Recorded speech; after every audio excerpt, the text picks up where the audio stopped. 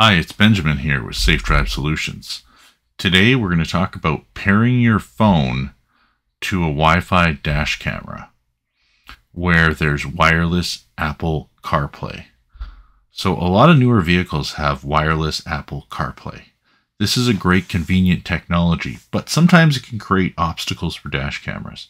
See, if you want to download videos or change settings of your dash cam via the app, you need to be able to pair via Wi-Fi. Wireless Apple CarPlay utilizes your Wi-Fi connection on your phone and therefore prevents you from being able to do this. The video we're going to show you will give you an example of how to disable your wireless Apple CarPlay on a Volkswagen ID4. Thankfully, my customer Robert said, I should record it and make sure other customers are aware. From the Volkswagen Owner's Manual, it explains that we should go to Apple CarPlay home screen. Click on the Volkswagen logo. Click on Mobile Devices, then click the Apple CarPlay symbol next to your phone.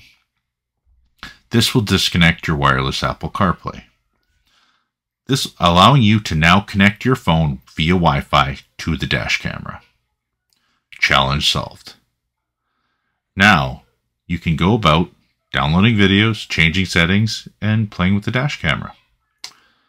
Now, you want to rehook your phone back up to the wireless Apple CarPlay because you've finished doing what you needed to do.